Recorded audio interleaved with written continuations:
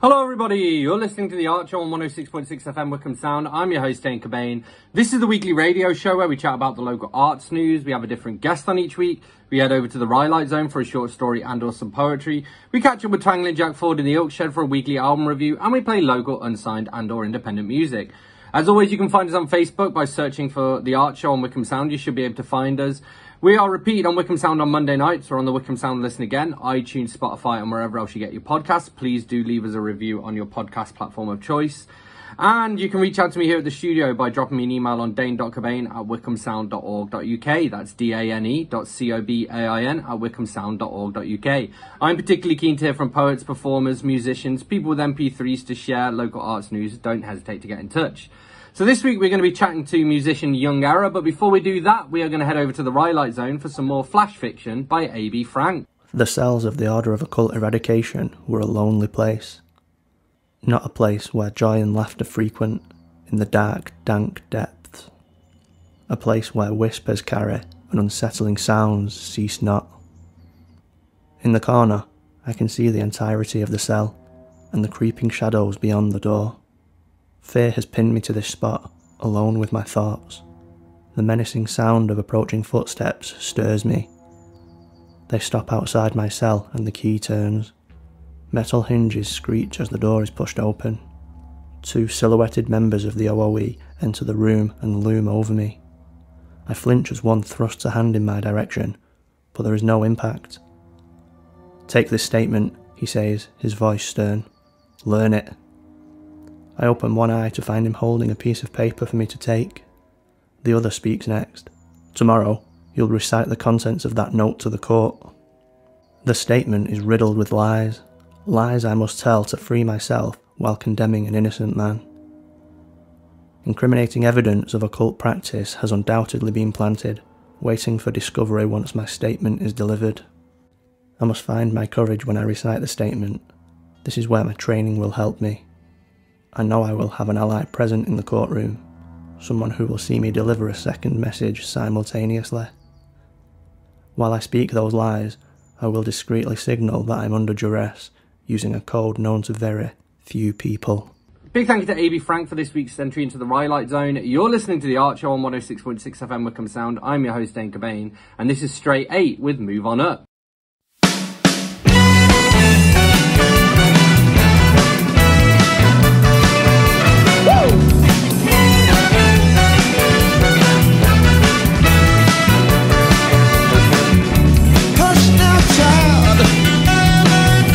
And don't you cry.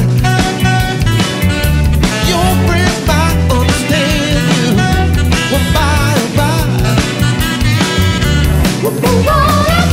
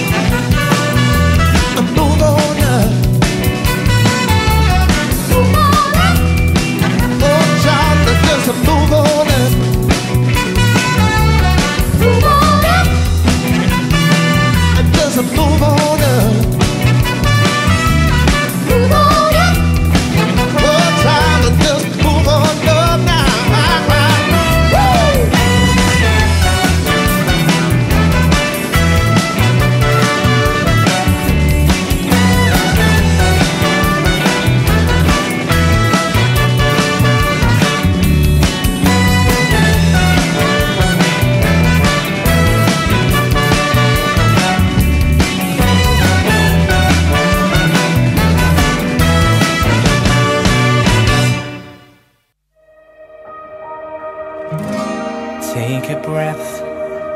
Lost yourself and lost your way. Find your voice. You can't find the words to say. Talk about it. Stand up tall. Shout it out. Shout it out again. Slip away into this endless night and sleep. Take my heart and take my soul, they're yours to keep. Rewind to a time when we had those forgotten nights again. You'll find yourself a soul, a reason to begin, and we'll fall away when all is said and done, and you're the only one. Find a place, disappear without a trace. Slip inside the person that you left behind, and follow your heart, tear it apart, make a new start. You'll find your way, you're gonna find your way. Slip away into this endless night and sleep. Take my heart and take my soul, they're yours to keep. Rewind to a time when we had those forgotten nights again. You'll find yourself a soul, a reason to begin, and we'll fall away when all is said and done, and you're the only one. And I'll take your hand, 'cause you can understand. You can never plan. When you lost yourself and you lost your way, you're gonna find that voice and the words to say. Rewind to a time when we had those forgotten nights again. You'll find yourself a soul, a reason to begin, and we'll fall away when all is said and done, and you're the only one. And we'll rewind to a time when we had those forgotten nights again. You'll find yourself, your soul, reason to begin, and we'll fall away when all is said and done. You're the only one. And I'll take your hand, 'cause you can understand. You can never plan. And I'll take your hand.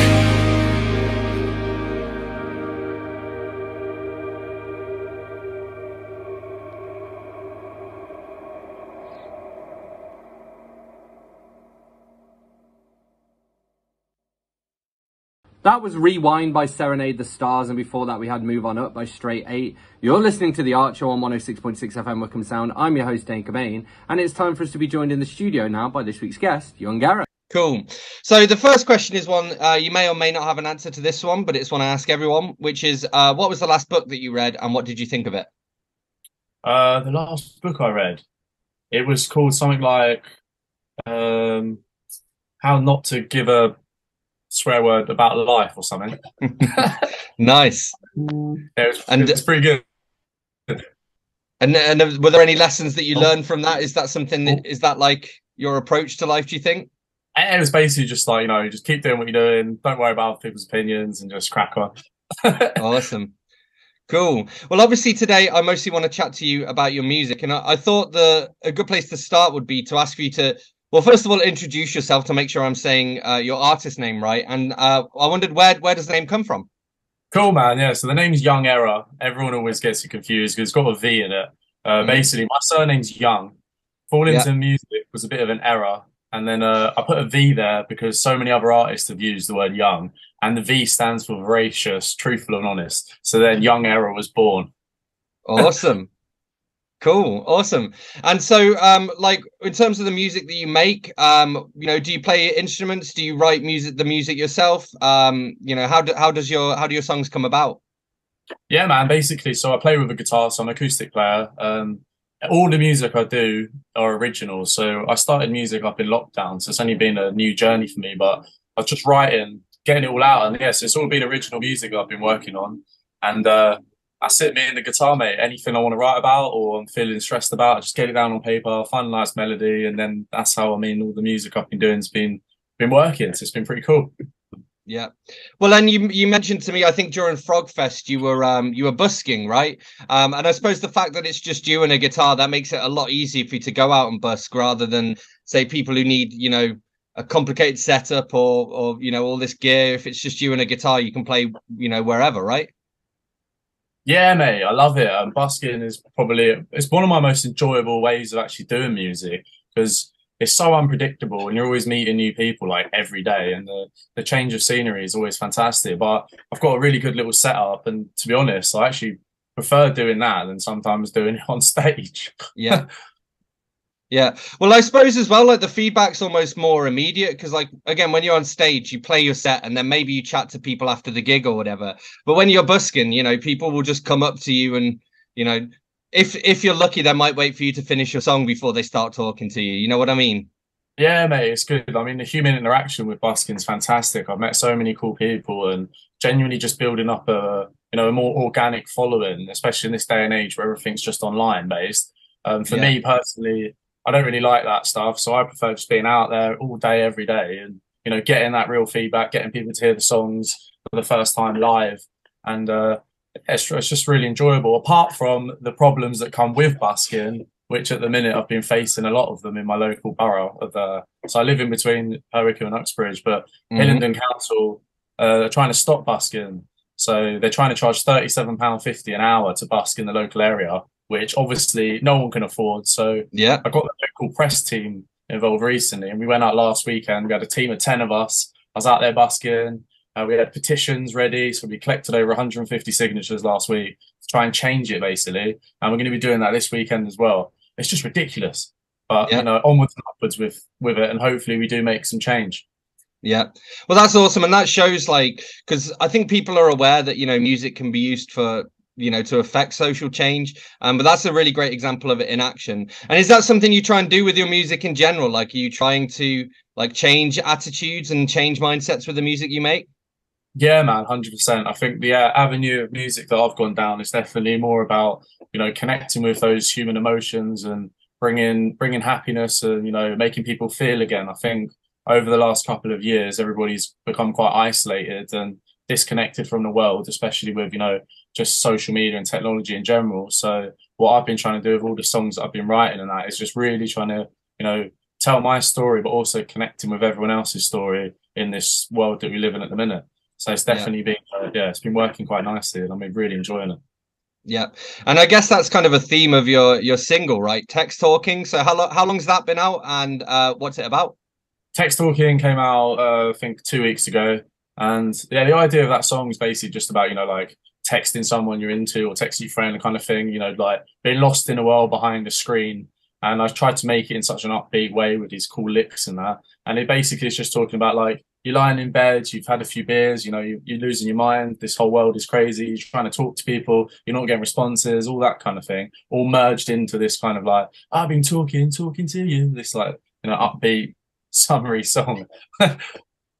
Awesome. And that's part of the new album, right?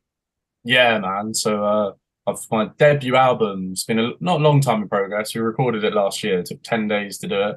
It's called Definitely T. It's kind of that Brit rock avenue, and I'm hoping to release it by the end of this summer. But that's one of the singles off the upcoming album, Definitely T. Cool. And what's that going to be available? I'm guessing Spotify, but also physical formats and stuff. Yeah, man. So it's going to be going across all social platforms, obviously, the standard. And then at the minute, I've done these hand printed ones. I spent hours slugging away doing. So I've been selling those whilst I'm busking at limited edition things, which has been pretty cool. So they're the first people who are getting hold of it. But moving forward, I've been doing stuff with HMV, live and local with HMV. Mm-hmm. So they're looking to they've said that they're up for stocking it. So the moment I've got it, all ready to go, then hopefully we'll be whacking that across the HMV stores and a few independent record stores across England for now, and then we'll see what happens with it. Awesome. And what can you tell us? Can you tell us anything about any of the other tracks that are on the album? So you've told us a bit about Text Talking and what that's about. Can you give us a bit of a a heads up of what to expect? Yeah, man. There's a single on it I released last year called How Many Times. That's probably been one of my most successful releases. It basically looks at the idea of how many times can you fall in love, and realistically, you can only fall in love once for the first time. So it looks at that concept of falling in love for that actual first time, and it's a really nice song. And then there's a few others on there that are really cool. So I don't want to give them all away, but there's one called Gold Roses actually, which was about going out in London and Camden, and it looks at basically just going out with your mates, getting a bit mashed up, and then just so much craziness happening around, and going to all the different venues like Spirit Bar, Camden Eye, because they wouldn't let me play more than 2 songs one night, so I had a bit of a tantrum. But that's on there, and the music video for that will be coming out in a few weeks, so that's quite exciting. And then there's seven more songs on there, and they're all different and all really upbeat, and quite proud of them. So hopefully the rest of the world will like them too. Awesome. And who's on your team for the music video? Do you just shoot and edit all of that yourself, or do you work with anyone to bring those to life?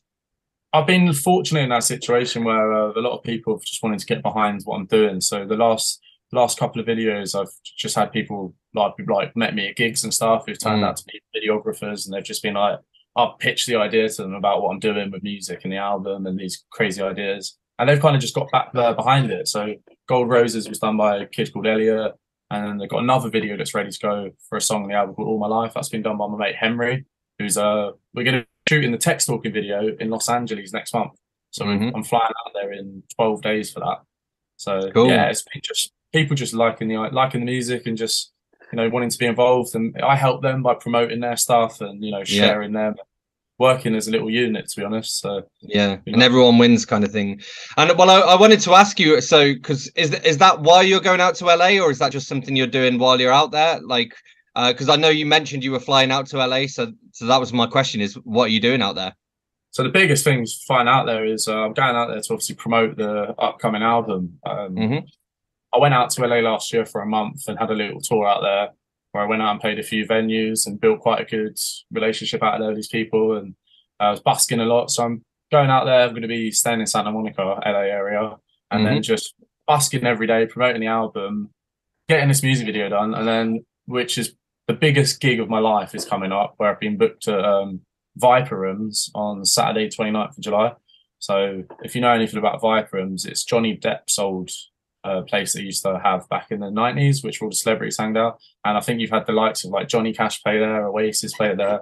So I've got a little headline spot there. So that's the main reason. And just to get away for a bit, go and see some friends and just get a bit of sun, mate, and just keep doing the music out there. It's a different response out there, London's been a bit difficult, where I find here everyone's just trying to like rival against each other, and the music kind of gets lost. Whereas out there, being not from there, you're more like, they're more open to listening to music and they really enjoy it more. I think, people like the Beatles did that, Oasis did that, even Harry Styles went out there on his solo thing to go and smash it out there and then come back. Yeah.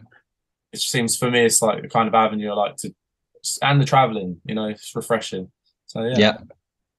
You're listening to The Art Show on 106.6 FM Wickham Sound. I'm your host, Dane Cobain. I'm here in conversation with Yvngerror, and this is Humans Can't Reboot with I Do.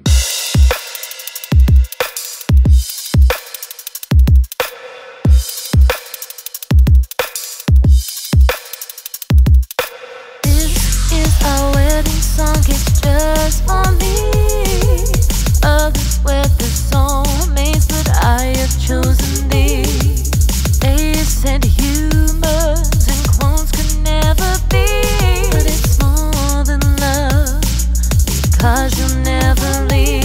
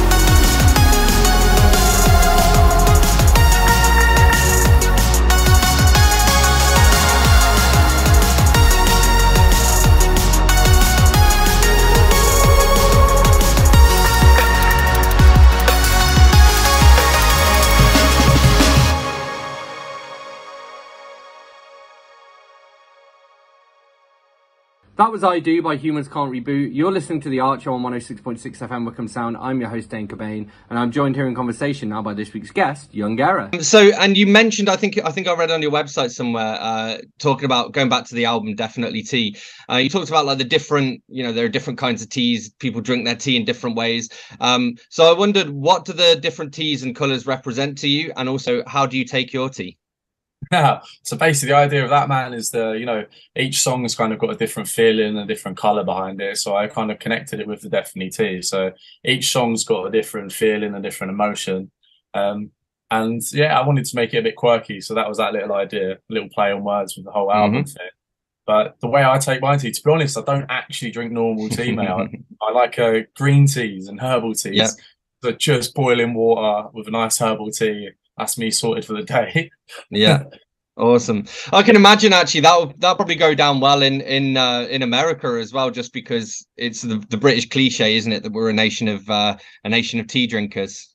Yeah, man. The reason for the name Definitely Tea was actually there's a bit of a joke between Oasis released Definitely Maybe in 1994. I was born in 1994 in the same month that Definitely Tea came out. So then when I was like thinking of the name to do it, because all my influences have been like Oasis, people like Dermot Kennedy, Ben Howard, all this, and Oasis have been a big input to my, writing style and things like that. So I thought it'd be quite cool to just be like, call it Definitely Tea. And then people will look at that, and I was thinking they might be able to think, this is obviously in that Brit rock style, Yeah. So yeah, it's like a subtle little nod to it kind of thing, because I picked up on that as well, but I wasn't sure like whether it's deliberate or not, but it definitely like it does remind you of that. And so so that's pretty cool. Okay, well, and I wanted to ask you, so you mentioned some of the stuff you've been doing with HMV, and you've played in store at HMV. What was it like to play in store? Like, because I imagine for you who do a lot of busking, was it kind of similar to busking, or did it feel more like a full gig to you? What was it like? Yeah, it was cool, man. I did one in Uxbridge, and then I did one in High Wycombe back to back. Yeah, it was a bit weird. It was a different environment, but it was cool. It's like a lot of people, they're shopping for their records and that, and then they're just all like, but they're all a bit confused. And I think it's cool to see. They're like, wow, this is cool, seeing live music inside HMV. So I really enjoyed it, to be fair, man. There was quite a good little footfall on the day that I went there, and yeah, a lot of people were, taking pictures, videoing it, trying to like asking who I was. So it was a really positive thing to do, and seeing them, they're doing it all the time now, which is fantastic. I think it's a really good thing that they're doing, and it's it's kind of bringing back that old era of music. Like back in the day when you'd have that kind of in the record shops and that. Yeah. I'm actually doing another one this Saturday. Are you? Where in Wycombe? Uxbridge this Saturday. Uxbridge. But I'm playing in High Wycombe Friday night at the Mad Squirrel at 8:30. So if you're free, awesome. Awesome. Well, and I wanted to ask you, like, what are some of your favorite venues to play at? Oh, mate, I've favorite ones. There's been quite a few, to be honest. My favorite venue I've ever played, I can't even think off the top of my head. I played Bournemouth Air Festival last year, which isn't a venue, but that was probably one of my favorite things. Was played in front of a couple of thousand people, and that was definitely one of like the moments of like, this is what I want to do for the rest of my life, kind of thing. Yeah. But there's so many in London that I've played. They're all they've all been enjoyable. They've not. Yeah. So. But cool. Definitely the Viper Rooms is the one I'm looking forward to, man. Yeah, for sure. Yeah, we'll have to ask you about that. We'll check in with you when you played there. Okay, and so you've described your music as like a form of therapy, and I wondered, like, how do you think music goes hand in hand with like mental health and well-being and that sort of thing? I think, to be honest, it's like one of the biggest forms of release. A lot of for me personally, I think other musicians, we all find it as a vice. It's something that when you're having a bad day and you're feeling down about something, you, instead of like hitting the bottle and doing silly things like that, you can just sit with a guitar and just vent it all out. And I think it's a powerful tool, which is something that we're really fortunate that we have, because not everybody has a vice or an out way of doing things like that. So yeah, I think it's a great thing for mental health, to be honest. It saved me. Music saved me. I mean, in lockdown, I was heavily drinking and just like ruining my life, and I had to get away from that, and I picked up the guitar, I started writing, and before you knew it, that was it. I was hooked. It was like the new addiction, as they say, Yeah. Well, Well, one of the questions I was going to ask was like how COVID kind of affected your musical journey, because it's interesting to a few of the different people I've spoken to have been in the same place as you, where they sort of really sort of got started during COVID. And then obviously there have been, say, I've spoken to bands who suddenly they weren't able to practice because of COVID. So it's always interesting to hear the different ways that I suppose that people use music as a tool to kind of get through COVID. But I like the way that you say it's become something positive for you during that darker time, I suppose. Oh mate, it was the best thing that ever happened. I mean, I was potting around the house for hours like the rest of the world was. And like before music, I was working as a videographer, so I was doing all these working with musicians, and it just clicked. Like, why can't I just do it? And when I started doing that, I realized that it was just the way to do it, and it gave. After I started getting into it, and I did this one song because I knew everyone was sitting at home doing nothing. I had friends that were in music, so I was like, right, I'll just send them over some stems. Next thing you know, I had a track sent back, my first single called Box. We put it online and it did really well.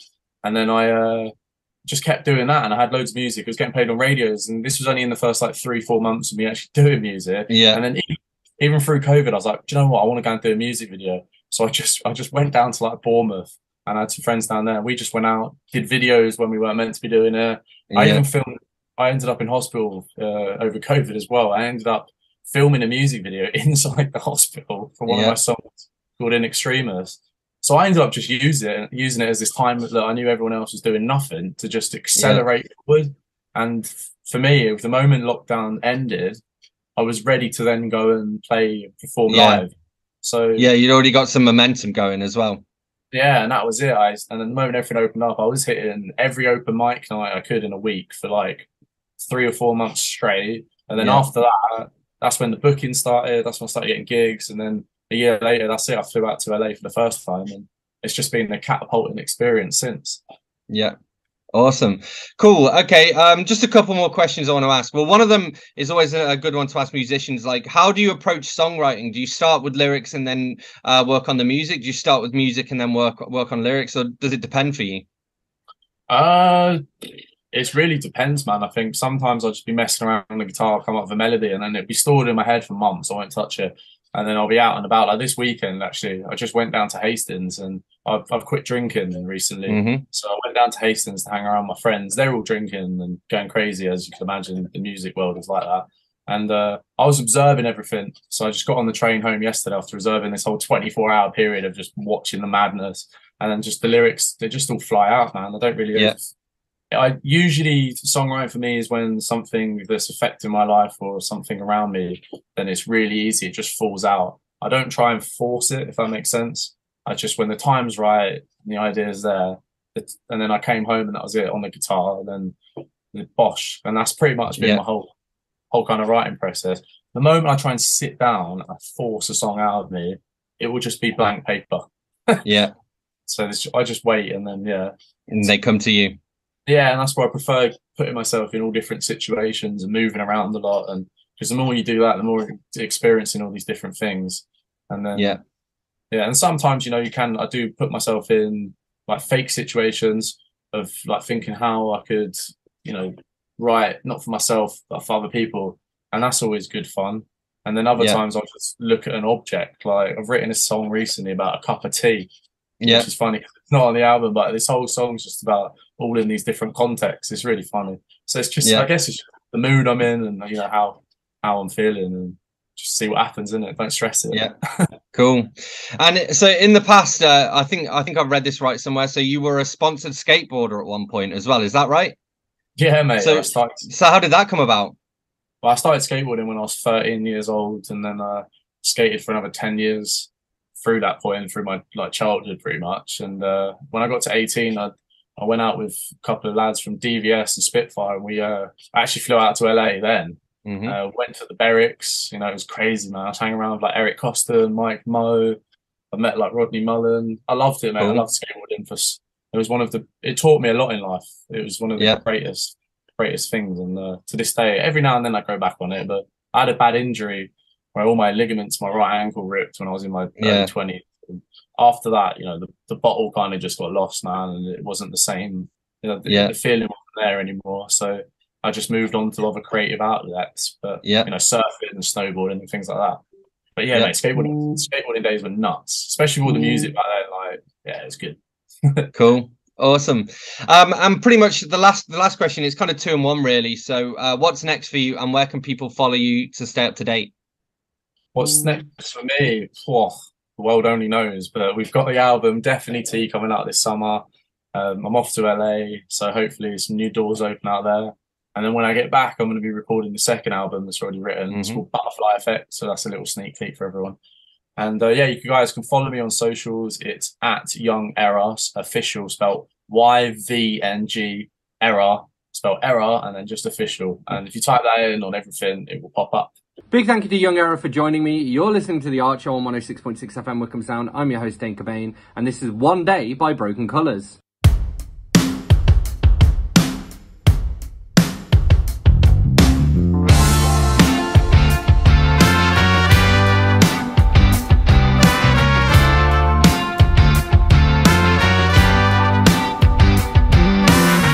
When I think I'm going forward, I'm really going back.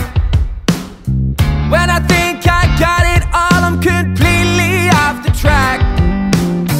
What I'm truly searching for, I may never know. Some things on this of my mind just can't console. One day will finally come when I don't need to worry and I don't need to run. Someday will finally come when everybody's happy and the world can carry on.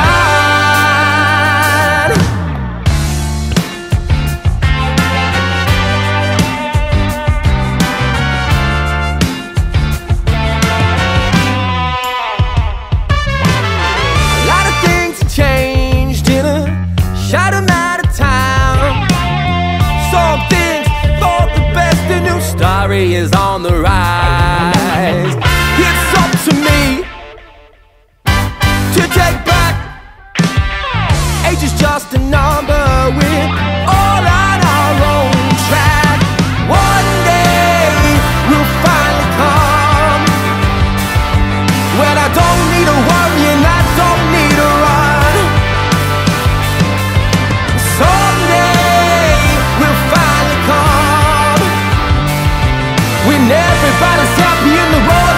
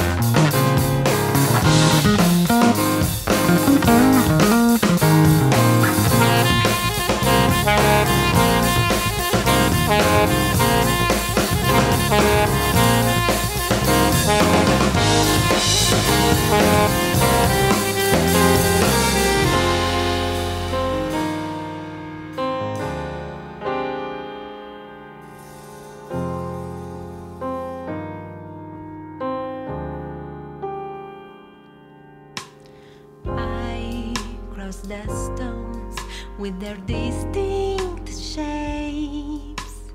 I heard the sound of my pain walking so slowly. My breath, step by step, reached the briny water, while she was bowing to the sun softly.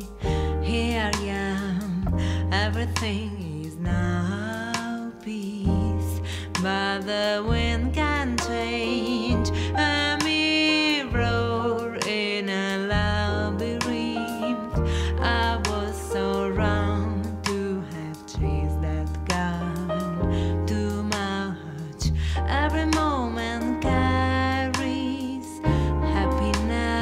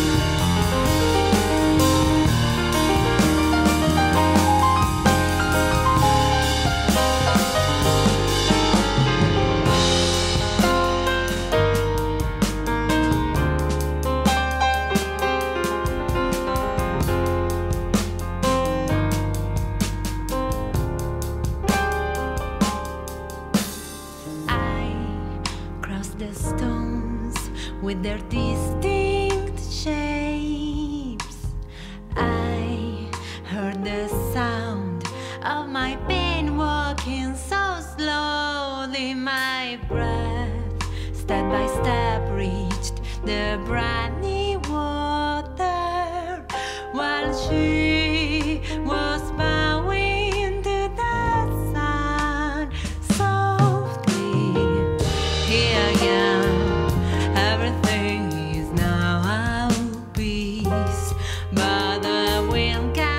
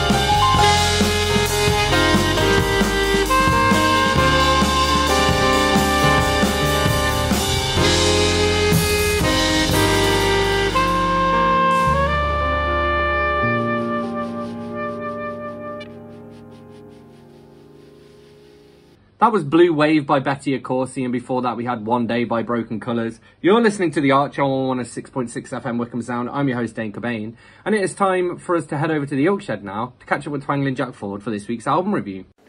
Daft Punk, Random Access Memories. There is a certain kind of nostalgia where you look back fondly on something you did not like at the time. Or maybe that's just me. During the Disco Inferno, which had been brought on by the Saturday Night Fever, I was not a fan. I missed some classics because I was overwhelmed by the relentless stream of product. I missed the brilliance of Dancing Queen and Staying Alive, distracted by the likes of the Nolans. I also overlooked Chic and the guitar work of Nile Rodgers. Not only did I not appreciate Nile Rodgers, but I was annoyed by what he did to Diana Ross, Debbie Harry and David Bowie. But over the years I have started to enjoy the chomping. I have even tried it myself. It is as influential on guitarists as the Chuck Berry riff. It was the basis for a lot of 80s pop guitar like Duran Duran.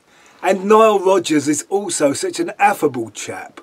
One of those national treasures that come from another country, like Geldof, Frankie Dettori and the Strictly Pros. Daft Punk are a French dance music duo, and Random Access Memories is a love letter to disco. Much of it is Nile Rodgers' funky, scratchy guitar over disco beats, with vocoder vocals. The one thing I heard at discos that did blow my mind was I Feel Love by Donna Summer. And on this album there is a monologue by Giorgio Moroder, explaining how he built the synth tracks on that song over a simple click track, and basically invented electronic dance music. This album does have what is possibly one of the most overplayed songs of this century, Get Lucky, co-written by Daft Punk, Nile Rodgers and Pharrell Williams, and sung by Pharrell Williams. It is a brilliant piece of work, but I would have to skip it. The album is surprisingly song-based. Apart from the vocoder and some spacey filtered and sequenced synths, it is largely performed on real instruments. There is a Bowie-esque piano ballad, and there are some serious string parts. It is quite low-key. Things don't drop in and return after a snare roll. It is less lager, lager, lager, hey boy, hey girl, superstar DJ, let's go, and more Hall & Oates. It looks like it's going to end the way a musical would end, with a big harmony vocal singing, if you lose your way tonight, that's how you know the magic's right. But that is followed by an astronaut's observation of Earth on top of the only track that really sounds how you would expect a Daft Punk album track to sound. Random Access Memories, Daft Punk. Big thank you to Twangling Jack Ford for this week's album review. Thank you to Yvngerror for being this week's guest. Thank you to AB Frank for this week's entry to the Rhylight Zone. As always, you can find us on Facebook. If you search for The Art Show on Wickham Sound, you should be able to find us. We are repeated on Wickham Sound on Monday nights on the Wickham Sound Listen Again. We're on iTunes, Spotify and wherever else you get your podcasts. And you can reach out to me here at the studio by dropping me a line on dane.cobain@wickhamsound.org.uk. That's dane.cobain@wickhamsound.org.uk. So, I'm going to love you and leave you for this week. I'm going to leave you with one last tune. This is Break Your Heart by my band, The Ilk. I'll catch you next week.